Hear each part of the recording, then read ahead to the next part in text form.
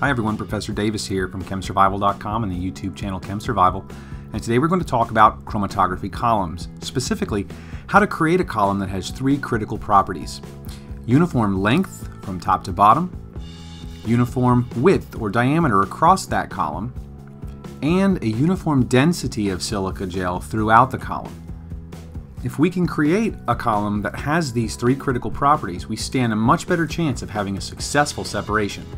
And today I'm going to show you how to do that using a technique known as wet packing a column. So let's get started.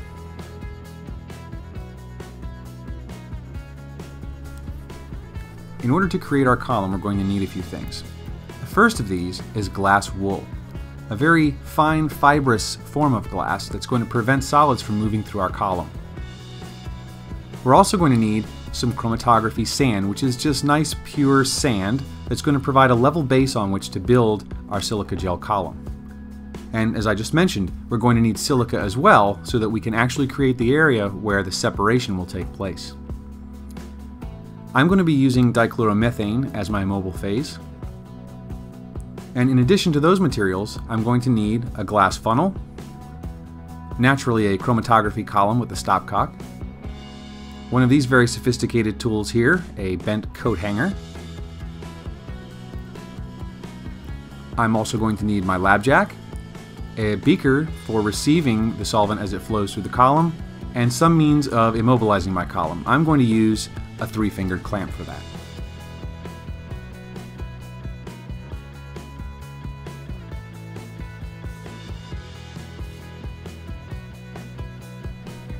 First order of business is to be sure that solids don't flow through our column like the liquids will. So we're going to use a small tuft of glass wool.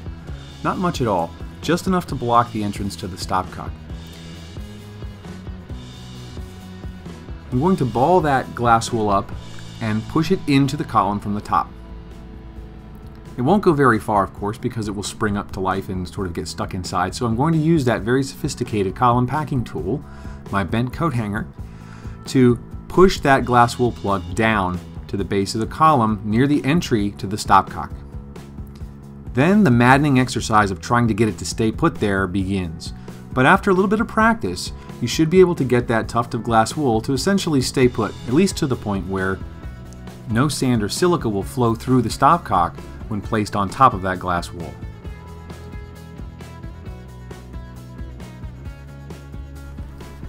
For the rest of our column packing exercise here, it's better to have the column clamped straight up and down, so I'm going to return it to the 3-fingered clamp that was holding it originally. At this point, I'm ready to add a little bit of chromatography sand. Now this sand is going to serve several purposes. It's going to give us a nice level surface, and that surface is going to be above the glass wool, so we don't have any little tendrils of glass wool sticking up, and also above the taper in the column that leads to the stopcock. So if I watch carefully as I add just a little bit of this sand, I can be sure that I've added enough. At the moment I'm past the taper, but I see a little bit of glass wool still poking through, so I add just a smidge more.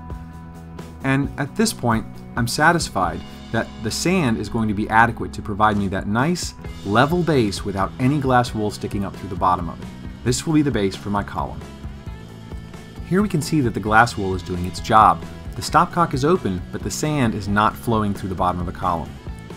But now we're about to add some liquid, so we need to be sure that we turn the stopcock to the closed position. Remember, when it's horizontal with the little hole facing side to side, that's when the stopcock is closed, so liquids won't flow through.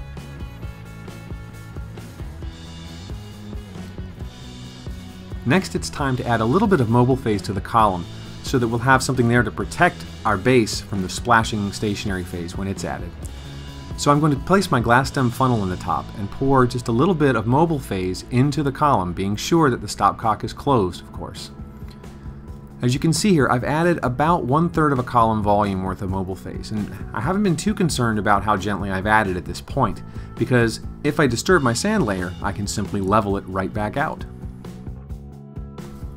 At this point, people often find it helpful to give the column a little tap with an open hand. This serves two purposes. The first is it will re-level the sand that we may have disturbed when adding that first bit of our mobile phase. It also will encourage any bubbles that may break loose from that sand bed and move upward into the column that will eventually be on top of it to just go ahead and come loose. If this amount of agitation is not adequate to release a bubble, that's fine, it can stay put, but we just want the loose ones to come out and go ahead and float to the top of the column. With that done, we're ready to add our stationary phase. The silica stationary phase itself is opaque and white, but we're going to add some mobile phase to it to create a slurry. This is the wet pack technique.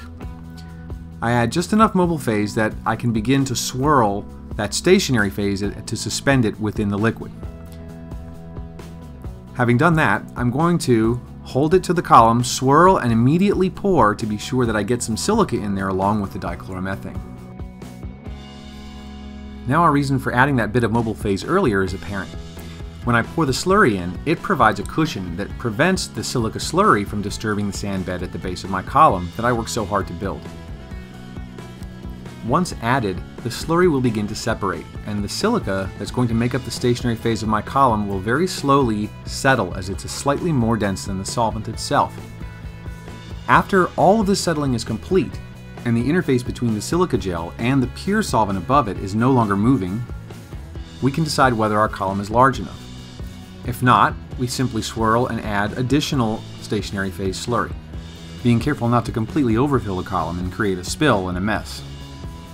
Once again, we'll allow the silica gel to slowly settle to the base of the column, creating a column of uniform density. Once I'm happy with the height of my column, which it looks like I will be this time, that looks pretty good to me, we've got our column packed. There are those who suggest adding a small layer of sand to the top of the column can also help to protect it during loading, which is a technique that I personally choose not to use. So, from my perspective, I'm done. So we've added glass wool to our column to prevent solids from flowing through. We've added a layer of sand to provide a level surface on which to build our column, ensuring uniform length. We've made sure that that sand was above the taper in the column to ensure uniform diameter. And we've tapped all the bubbles loose that we could, helping to promote a better uniform density in our column. After that, we use the wet pack technique to add our slurry and let our stationary phase settle very gently, again ensuring that we get a column of uniform length, diameter, and density. It's time to load our column and run our experiment, and we'll do that in our next video. I'm Professor Davis from ChemSurvival.com and the YouTube channel ChemSurvival. I'll see you for that video next time.